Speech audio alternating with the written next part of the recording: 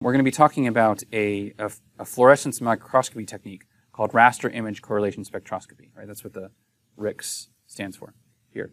And we're using this to be able to measure certain biophysical parameters of dorsal in the live tissues. Okay, so remember that we have this model of the dorsal gradient.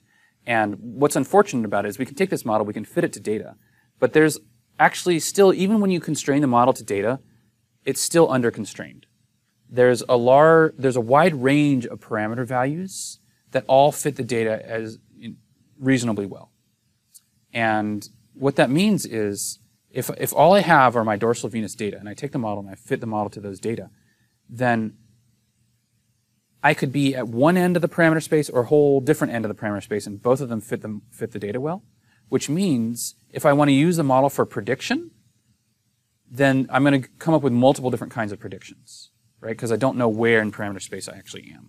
Okay? So what I'd really like to do is I'd like to be able to fit the model to the data, but also to narrow down where I am in the parameter space by directly measuring some of these parameters, like measuring things like the diffusivity or the nuclear import-export rates, etc. So how would I do that? So one of the ways that we can do this is by using statistical fluctuations to measure the mobility of dorsal in my live tissue, in my embryo, or in the cell, or in the nucleus, or whatever it is I'm looking at.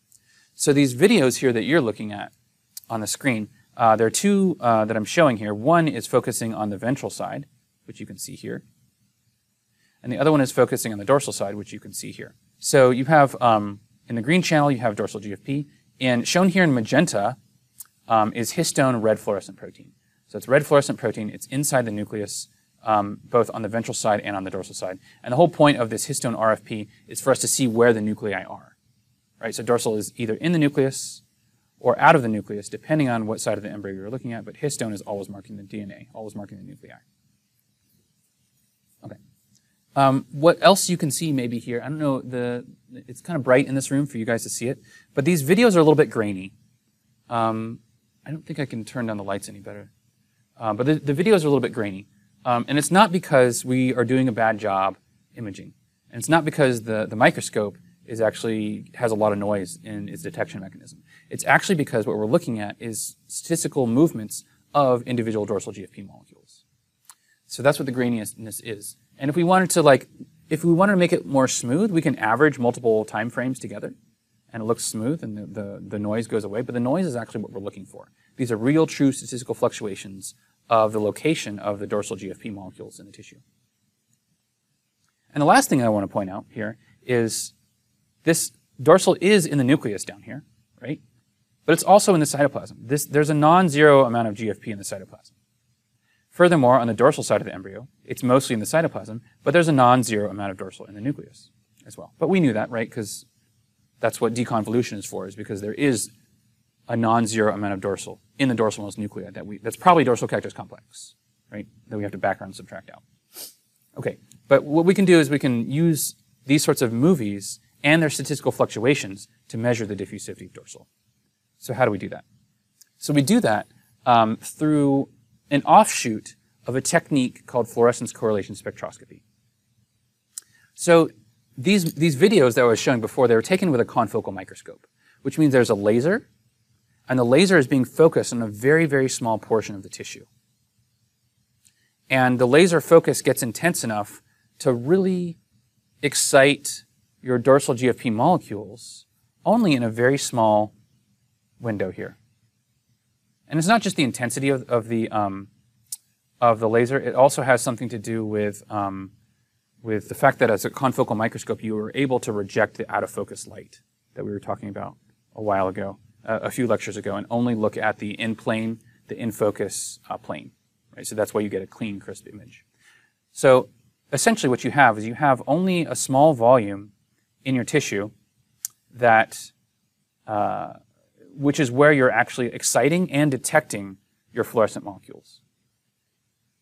This volume, it's not symmetric. It's symmetric in the XY direction, but in the Z direction, which is the axis along which the objective is and where the microscope is detecting, it's longer in this Z direction than it is in the X and Y direction. Okay, so you have this volume of molecules, and what you're measuring when you're measuring fluorescence is you're basically collecting all the photons that are coming off the molecules that are being emitted from that volume. Right? So how many molecules do we have in our volume? Well, we could have 10, we could have 20, I don't know, right? But the number of molecules in that volume at any particular time is a random variable, right? And so if we measure the fluorescence coming off of that one pixel over and over and over and over again, we're going to get something that fluctuates around some average, right? So here is the fluctuation in my fluorescence, and the dashed line is, say, our average. And what I can do is I can measure the way that these fluorescence fluctuations are correlated to each other to tell me something about how fast the molecules are moving in the volume, in my tissue. Okay, there's something missing here. I think this needs to have a bar over the top of it. It's F bar because it's the average, right? So our fluctuation, delta F, is our actual value minus our average value, and our average value is not dependent on time, so I don't know why that's there. So let's imagine that I have a GFP molecule that I'm measuring, like dorsal GFP. And on average, there should be 20 dorsal GFP molecules in my volume. But sometimes there's 25. So sometimes I have a fluctuation above average. Sometimes there's 15, and so I have a fluctuation below average. Okay? You can imagine that because the fluctuations above average, they represent a real physical state of the system. Like in my volume, I really physically have 25 molecules. Then at some time delta t later, or tau later, as it's usually put, at some delta t later, if it's a short enough delta t, I still have more than 20 molecules in there. Because the molecules don't move at the speed of light, right? So if I measure it at 25 molecules, 5 above average at some snapshot in time, then a very, very short time period later, I'm still going to have above average number of molecules, okay? If I'm measuring a fluctuation below average, then in some short time period later, I should still have a below average number of molecules in there, right?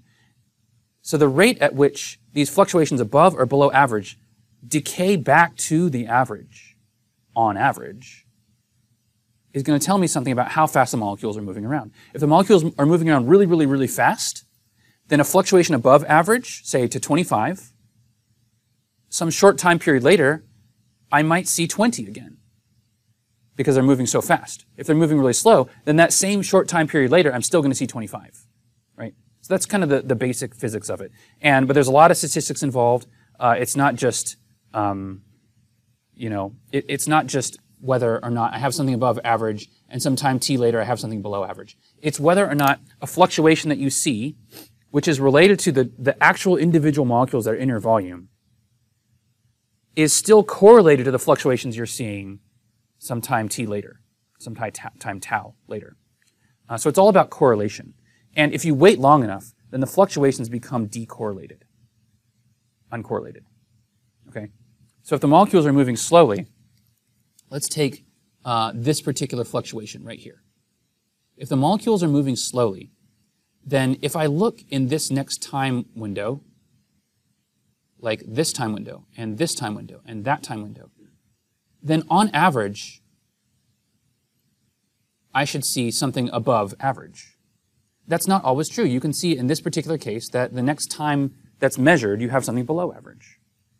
That's okay. That doesn't completely blow up our view of the system, because what we're looking on average, how is it above or below average? So there's a lot of averaging going on here. There's a lot of statistics. There's a lot of measurements. But what we're looking at here is something that's a function of tau, right? So how long am I waiting between my two measurements that I'm looking at to see if there's correlations in the fluctuations, okay? So this particular tau, or delta t, is that long, okay? And so I can say, well, my measurement here and my measurement there, are these two fluctuations correlated? But also, if I'm looking here, I can also ask the same question about here, which is also the same tau. And I can do that for every tau, for my every time difference as I march along my data set. Okay? And then add all of those up and then finally get an average of whether the fluctuations are correlated. Okay, so that's a long explanation for how to build what's known as an autocorrelation function.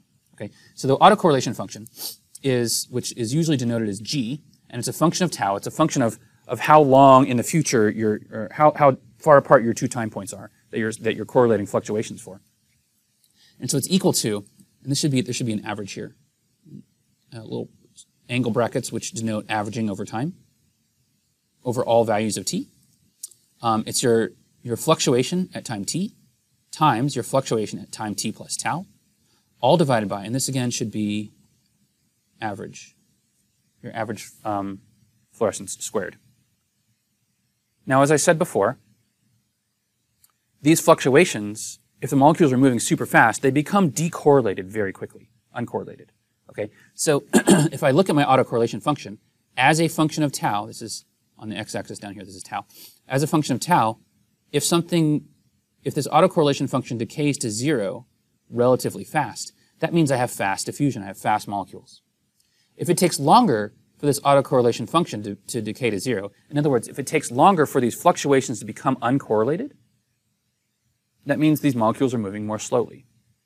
So what I can do is I can take my data, I can calculate my autocorrelation function, and I can look at its shape, and I can tell something about how fast the molecules are moving. And in fact, there's a model for this, and you can quantitatively fit it to these data here and actually do a parameter estimation for your diffusivity. The next thing that I wanted to point out, last thing for today, is that not only can I get diffusion out of my autocorrelation function, but also if I measure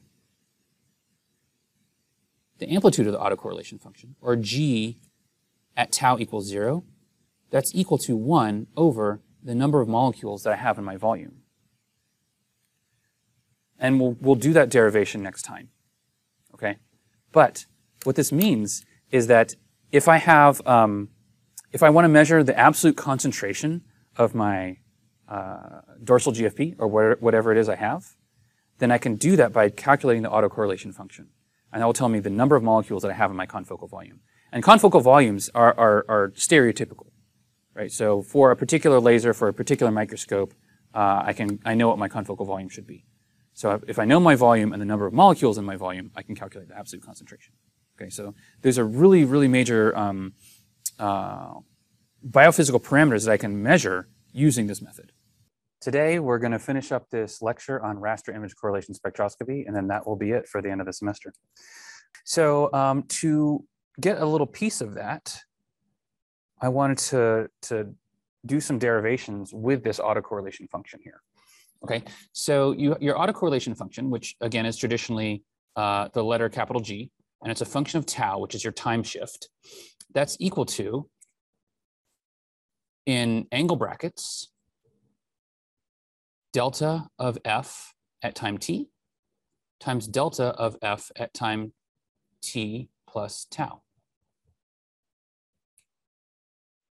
divided by your average value of f, your average fluorescence, squared. These angle brackets, they denote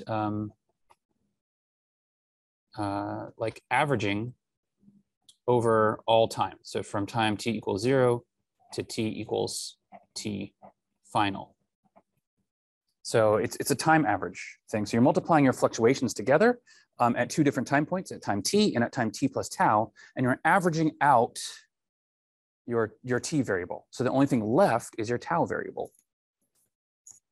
Okay, but this delta of f, this thing here, oops, why is that doing that?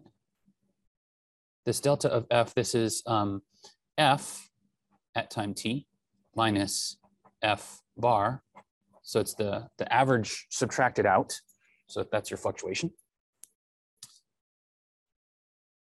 So therefore, this is then equal to your angle brackets again. So everything is happening inside the angle brackets, right? So I'm just going to expand out this delta. So this delta is f of t minus the average f times f at t plus tau minus the average f, still inside the angle brackets, and you're still normalized by f bar squared.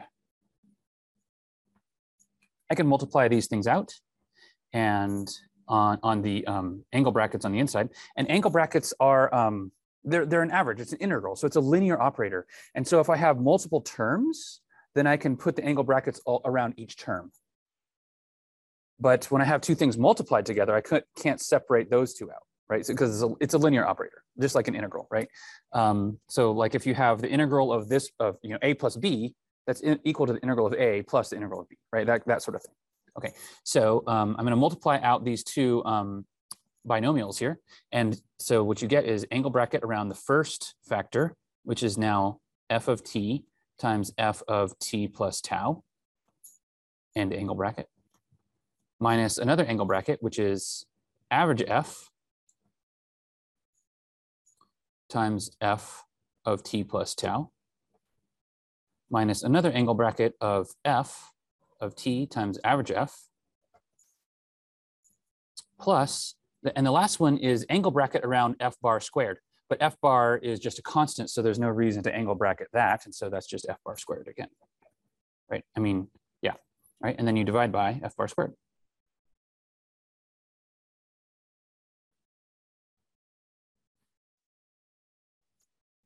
But again, the integral is a linear operator. So any constant inside the integral can come outside the integral. So that means I can take this average f and I can pull it out.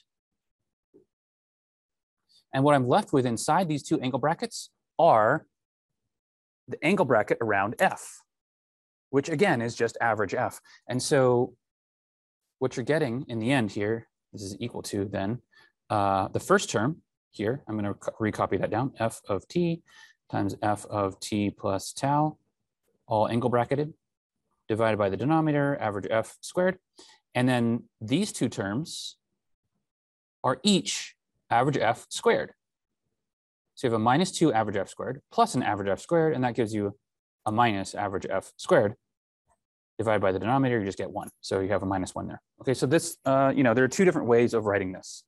Now, the reason why I went through this exercise here is to show you, in case you guys have had a statistics class, right, or have taken any like module on statistics anytime throughout your curriculum, the average is the same thing as what's called the expected value, right? So like average y is the expected value of y. And usually you do that by summing everything up and dividing by the number of terms. Or you could average over by an integral over a certain interval. And that will also give you an average depending on whether you have a continuous variable or a discrete variable, right? So that's the expected value of y, that's the average. But also the variance of y is by definition equal to the expected value of y minus y bar quantity squared. And that's the definition of variance. But a lot of times when people do the variance, they don't calculate this. They expand out this square of a binomial. They expand it out, and that ends up being equal to the expected value of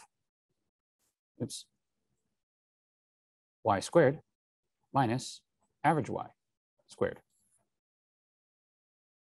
And it just turns out to be that way.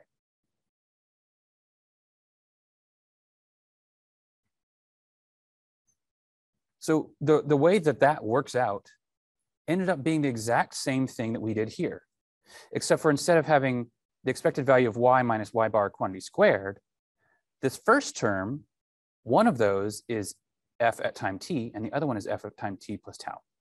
That's the only difference. So this numerator here, with the angle brackets included, looks a whole lot like a variance, except for one of the two factors, one of the two binomials has a plus tau in it. This is like the expected value of y minus y bar times y at a different time point minus y bar. So it just looks like a variance. It's just one of them is time shifted. And there's a reason why that's important. Because if I go back up to this part of the equation right here, if I go back up to that, I don't think I'm going to have enough room. Then at tau equals 0, the g of 0 is equal to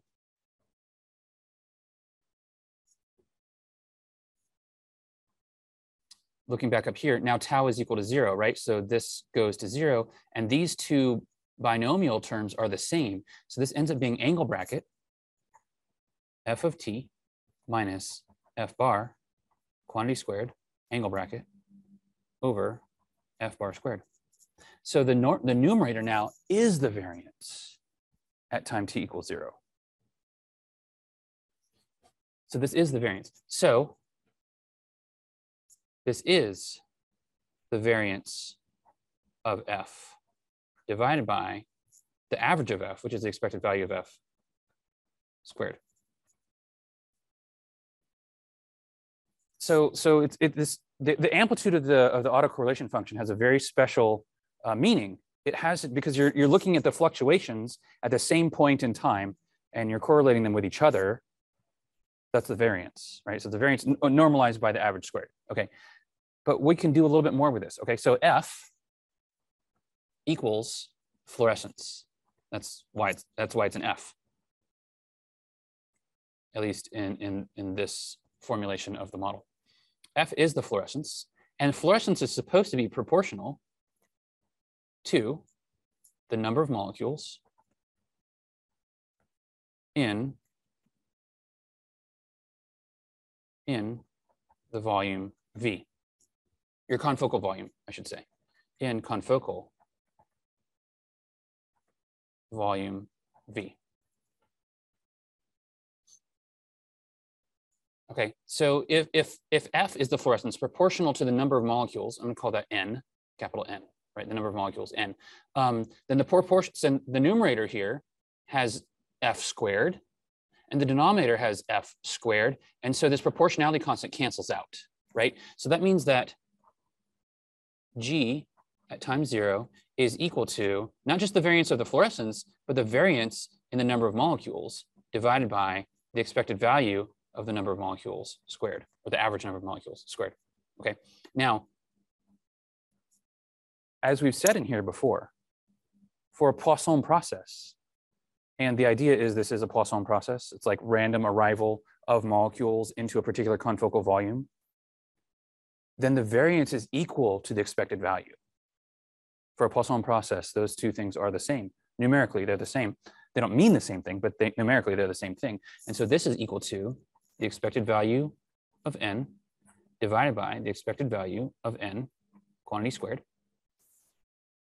which is equal to 1 over the expected value of n. And of course, the expected value of n is the average number of molecules, 1 over the average number of molecules in V over your time period. And so that's why, because this is a Poisson process, and because the autocorrelation function is the variance normalized by the mean squared, then the amplitude of your autocorrelation function at a time shift of 0 is 1 over the number of molecules in your volume, the average number of molecules, right? And of course, the confocal volume is fairly well defined. And so then this becomes equal to 1 over C bar times V, where C bar is the average concentration. So you can get the absolute concentration from your autocorrelation function with a time shift of 0.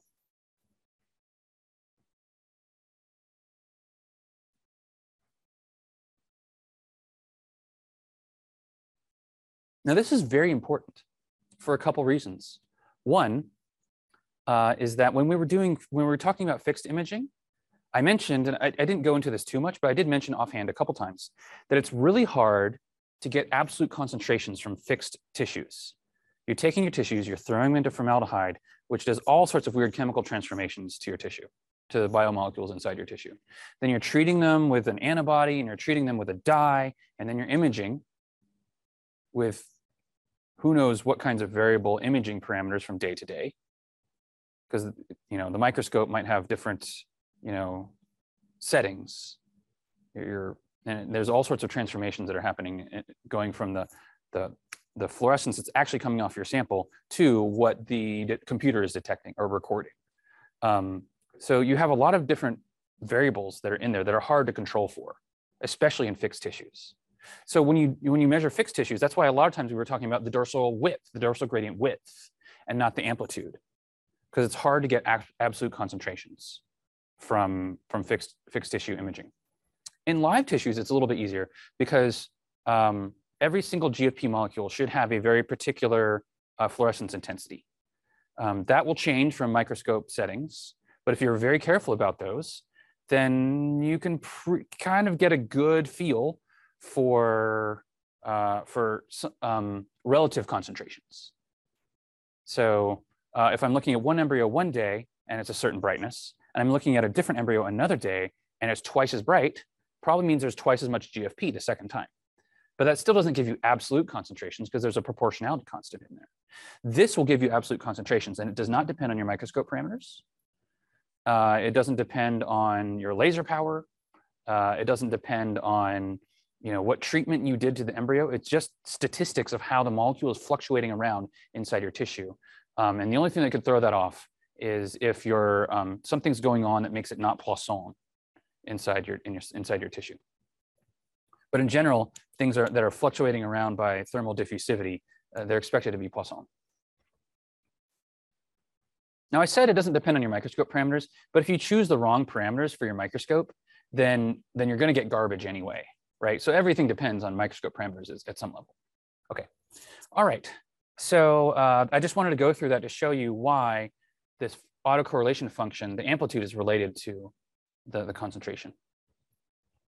So that's fluorescence correlation spectroscopy. But what we're going to be talking about is raster image correlation spectroscopy. And that's taking advantage of the fact that the confocal microscope is imaging things pixel by pixel.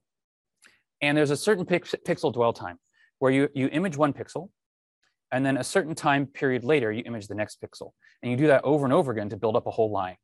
At the end of that line, the laser has to slow down, stop, go back in the other direction, retrace its steps, but go down to the next line, slow down, stop, turn around, and speed back up to the right speed. And then you start imaging your image again. And then you have certain pixel dwell times again, and you build up the second line, and then the third line, et cetera, right? And so what you have in a confocal microscope is you have two different time scales, or two different speeds. You have a fast scanning direction and a slow scanning direction. So if I look at two different pixels here, and it's going to be hard because these are red arrows, and my pen here in PowerPoint is red. But if I look at 2 pixels there and 2 pixels there, there are completely different time scales between those 2 pixels. These 2 pixels, the difference in time of imaging them is on the order of a microsecond. But these 2 pixels, their difference in time is on the order of a millisecond. This is just very different. And that is actually useful because we can build up an autocorrelation function, and this will be a 2-dimensional autocorrelation function. Instead of having just a time shift, tau, now we have 2 different time shifts that we can look at. We have a fast tau and a slow tau, because we have a fast scanning direction and a slow scanning direction, okay? So let's think about building the autocorrelation function, but let's think about a case in which we have very slow diffusion, right? So, this molecule is essentially immobile, right? So let's just say we're imaging molecules that aren't moving. Okay, so if I, and the other thing about raster image correlation spectroscopy is you have to be zoomed in really far below what's known as the area unit. Have we mentioned the area unit in here? No? Okay, so in any microscopy, because you're going through lenses, you have this diffraction limit, right? So a single point molecule, which is, has a diameter on the order of like maybe a few angstroms, that will look like, in the image, it will show up as a bright spot that is maybe a few hundred nanometer in size, right? So you're actually, a single point will spread out because of the diffraction limit of your microscope to be a few hundred nanometers in diameter, okay? And so you actually can't get better resolution than that, and that's a physical limit on your microscope. You can get around that through weird processes, but just like general fluorescence measurements, you can only get down to a certain width. And typically you don't want to go below that width for your pixel diameter, but in raster image correlation spectroscopy, you do. And so we're usually about 1/5 below the area unit. So a single molecule will show up in like a 5x5 pixel grid. And well, that's not that great, you would think, but it's actually very useful. So if you have a very slow moving molecule, an immobile molecule, and I image that molecule in pixel 1, because the molecule shows up in a 5 by 5 pixel grid, I'll see it in pixel 2 and 3 and 4 and 5. But then the image intensity will start to drop off. And so the correlation of something above average will look like what's known as the point spread function, will look like this airy limit.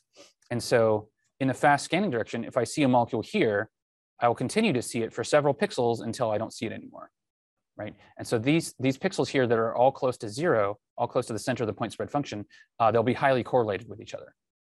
Because if you see a molecule in pixel 1, you'll see it in pixel 2, 3, 4, 5, et cetera. Similarly, because it's immobile, by the time I get back down to the next line, I'll see it again.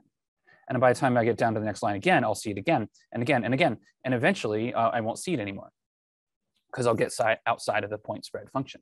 Okay, so in this case of slow diffusion, this autocorrelation function will look like the point spread function in the fast scanning direction and in the slow scanning direction. That's a heat map, a 2-dimensional heat map. A 3-dimensional view will look like this. And if I drew like a contour around this, the contour would look like a circle. If I take a fast cut of this 3-dimensional autocorrelation function and a slow cut, a cut in the fast direction and a slow direction, and I plot them on top of each other, they look almost the same. Because as far as the molecule is concerned, it's not moving and everything is being, the fast scanning direction, the slow scanning direction, it doesn't matter which one you're going in.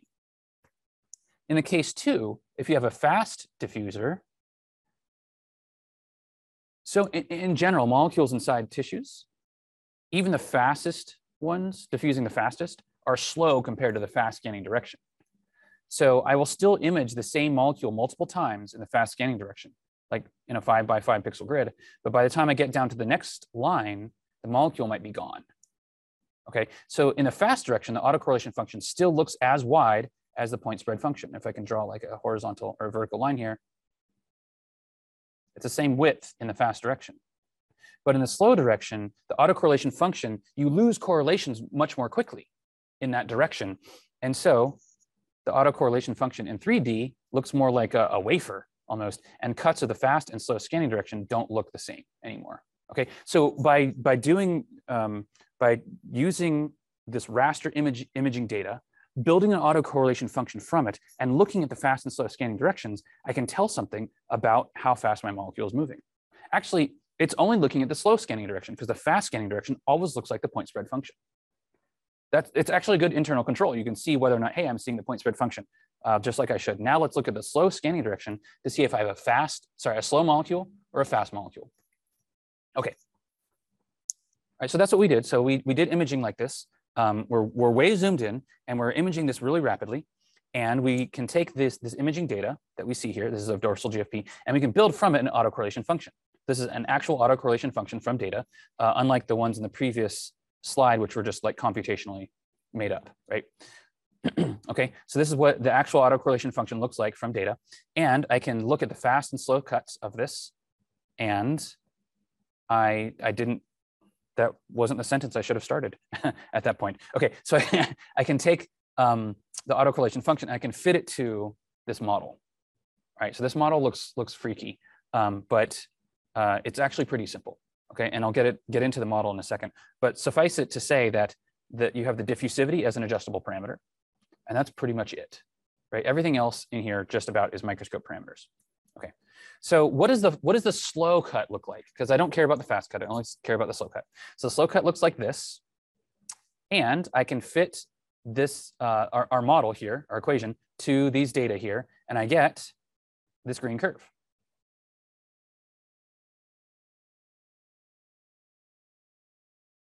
Okay, something's freaking out about I don't know why it's freaking out. Okay, I can get this green curve here, and this is a very slow diffusivity. By comparison, here's a fast diffusivity in the gray curve. Okay, so let's unpack this model just a little bit. First of all, let me say something about where the model comes from. It comes from a differential equation where we've assumed that everything is freely diffusing. I didn't leave myself quite enough room here. So it assumes that I have a free diffuser. So I can write down this differential equation of a free diffuser.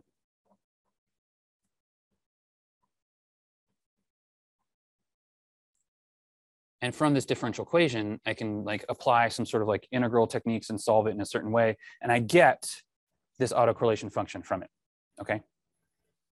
Now let's look at what this autocorrelation function means. So here, this tau p, this is the pixel dwell time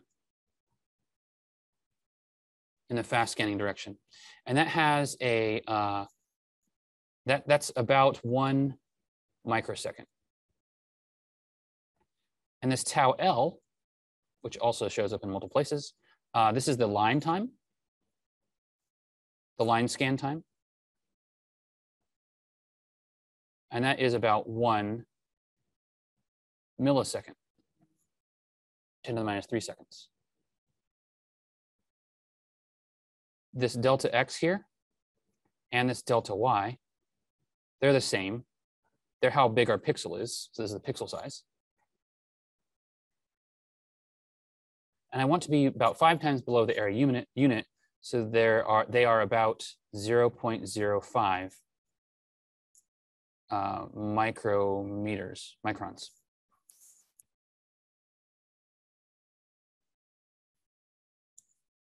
This W0, this is the XY radius of this point spread function of this area unit, and also of the volume, my confocal volume, same thing. And that's about, or they're roughly the same thing, that's about 0.3 microns. And so you can see that the pixel size is, it's 1/6 in this case, right? About 1/6 of the size of my area unit. And this is the Z radius here. And that is, it's ellipsoidal, right? So it's longer, it's more spread out in Z, so that's about 1 micron. So most of these things we know from just the microscope parameters. And C and eta are the coordinates of the autocorrelation function in the fast and slow scanning direction, respectively. A is some adjustable parameter, B is some adjustable parameter, just for robustness of the fit. Okay, and then you have D, which is your diffusivity. So all of these things are pretty well known, except for D. D is your main adjustable parameter, and you can adjust D until you get a fit to the autocorrelation function, right? And the reason why I mentioned that even for a fast diffuser, the fast scanning direction is too fast for it. And that's because the time, let me scroll down a little bit so I have more room. The time for diffusion across 1 pixel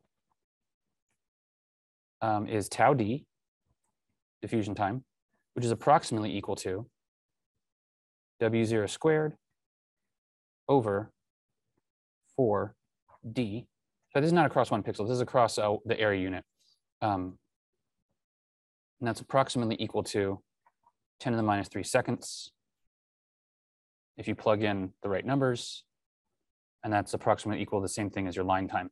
So because your line time is 3 orders of magnitude greater than your pixel dwell time, then as far as molecules moving around are concerned, they're essentially immobile, right? Because, you know, the scan is 3 orders of magnitude faster than its ability to diffuse.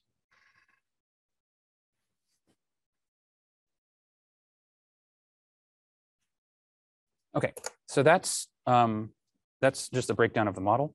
I'm showing you A, that all these parameters, most of them are microscope parameters, and B, that the fast scanning direction is just way too fast for diffusing molecules, at least in biological tissues.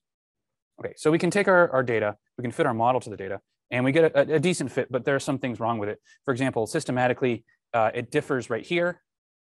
Systematically, it's slightly differing right here, and then you know, goes up. It's basically below the curve there, above the curve there, below the curve there. So it's not that good of a fit. And in fact, if you are a modeler and looking at this, you say, well, maybe I don't even have the right model. Maybe this equation isn't the right thing to describe this. Okay, but we're going to march on for a little bit. Okay, and so we've measured the diffusivity of dorsal GFP in different parts of the embryo. Right? So on the ventral side of the embryo, we get a diffusivity ranging from like super small to kind of like middling, above 1, kind of around 1. But if I look in the lateral parts of the embryo, I have a higher diffusivity. And the dorsal parts of the embryo, maybe a still higher, although, you know, these two things aren't necessarily statistically significant from each other. Okay, so what that means is on the ventral side, I have slow diffusivity.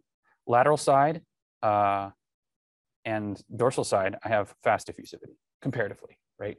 And the way that I differentiate ventral from lateral from dorsal side is the nuclear to cytoplasmic ratio. So if it's high in the nucleus and low in the cytoplasm, I say that's the ventral side. If it's high in the cytoplasm, low in the nucleus, that is the dorsal side. Okay, so I can measure the diffusivity in multiple places in the embryo, and I can see there's a gradient. So not only is there a gradient in concentration, there's a gradient in how fast dorsal can move. And this trend is because of dorsal GFP in the nucleus, not in the cytoplasm. So if I look at this is what I just showed you here, but if I look at just the nuclei and measure the diffusivity in just the nuclei and ignore the cytoplasm, I have the same trend. It's actually exacerbated a little bit. And if I look in just the cytoplasm, I don't have a trend. And these things here are p-values, right? So p-values for whether this slope is different from 0. And so it doesn't meet the level to reject the null hypothesis, which says that there is no slope, there's no trend, okay? So it's basically dorsal GFP in the nucleus is slower on the ventral side than it is on the dorsal side. But in the cytoplasm, it doesn't matter where you are, it's diffusing the same, okay? All right, so because it was something that was in the nucleus, we also wanted to look at a different method to measure a different set of parameters. And this method is called fluorescence recovery after photobleaching. So whenever you image a GFP molecule, you have a certain chance of also destroying it and by oxidizing it. So it doesn't become, so it's not fluorescent anymore. And that is called bleaching because you're oxidizing the molecule. It's called photobleaching because you're oxidizing it by a photon. So, but what you can do is you can on purpose photobleach your GFP molecules. So what you're looking at here is a movie where we are on purpose photobleaching all the GFP molecules in this nucleus. But over time, they come back, the fluorescence comes back. But oxidation is this irreversible process. So the same GFP molecules won't suddenly become fluorescent again. So what we're looking at here, this recovery of the fluorescence after photobleaching, is because there's dorsal GFP molecules in the cytoplasm that eventually go into the nucleus, right? So there's exchange between the nucleus and the cytoplasm, a dynamic exchange. And so all the dorsal GFP molecules that get bleached here, they eventually leave the nucleus, and the ones in the cytoplasm replace them, and eventually you get recovery of this fluorescence, which you can see here, the recovery. And this yellow curve is a fit to the data of a simplified differential equation of the system. And then we can measure what is our nuclear import rate and our nuclear export rate. So using this method, we can measure diffusivity, with the previous method, we can measure diffusivity. With this method, we can measure import and export rates from the nucleus. And when we did this and looked in different parts of the embryo, it turns out that the nuclear export rate differed depending on where we're looking at the embryo. So what this bar graph says is on the ventral side of the embryo, nuclear import rate is as such. On the dorsal side of the embryo, nuclear import rate is as such. And these two things are not statistically significant from one another. But if I'm looking at nuclear export, then the ventral side of the embryo, the nuclear export is definitely slower than on the dorsal side of the embryo. Okay, so where does this leave us?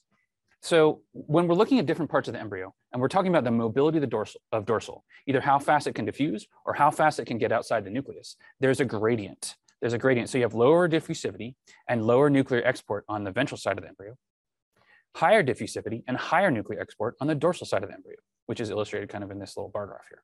So what is causing this to happen? Why is dorsal slower on the ventral side? Only in the nucleus. It has to do with the nucleus.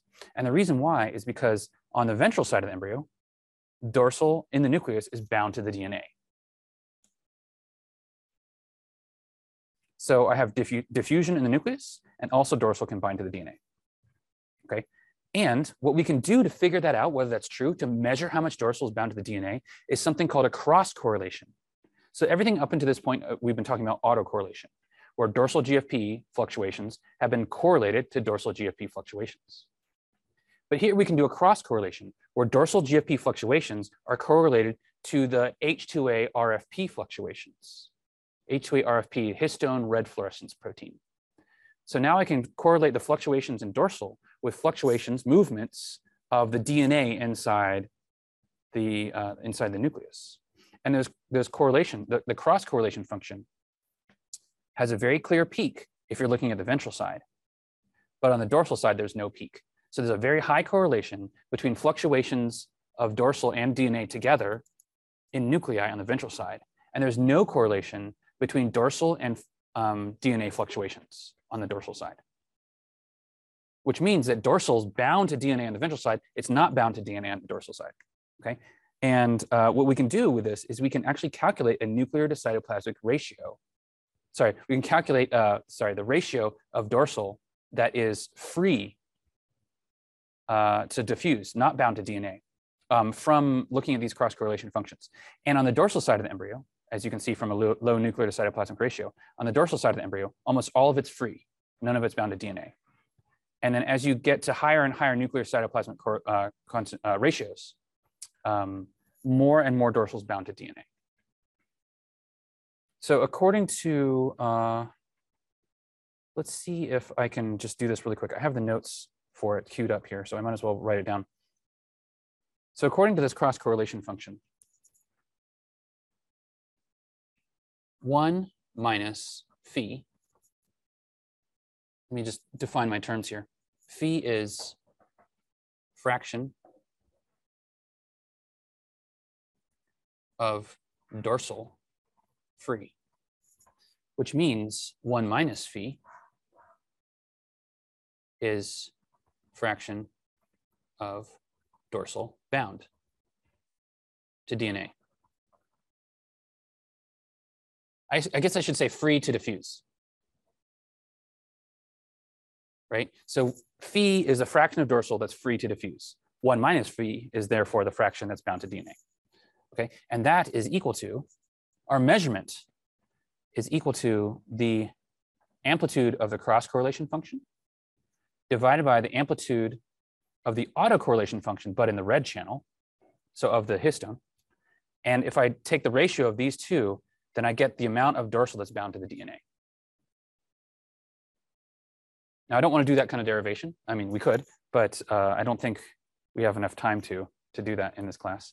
So, but just suffice it to say that we can use the cross-correlation method to measure what fraction of it is correlated to each other, right? What fraction of dorsal is bound to DNA.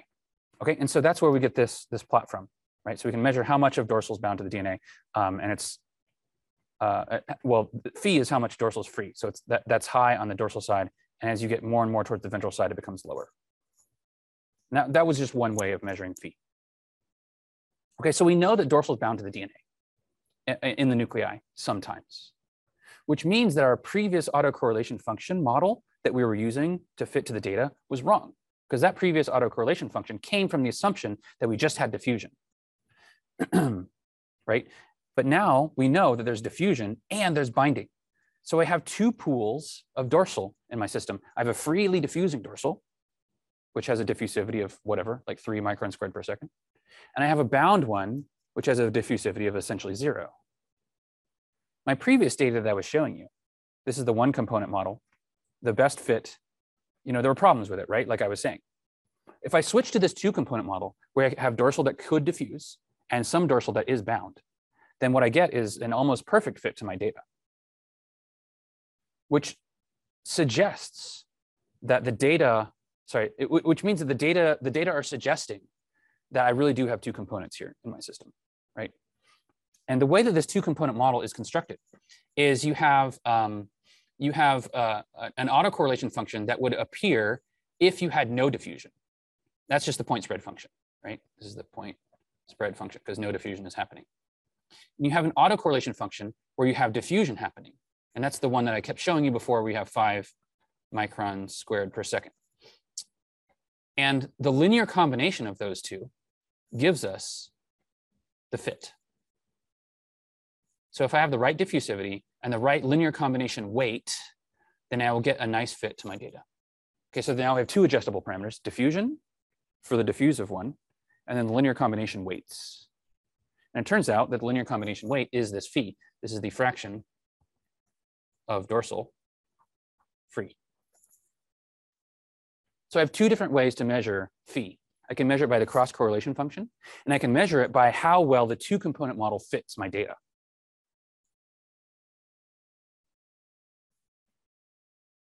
Okay, and so if I plot those on top of each other, where you have phi plotted in, calculated in 2 different ways, one by cross-correlation and one by the 2 component model, they largely agree.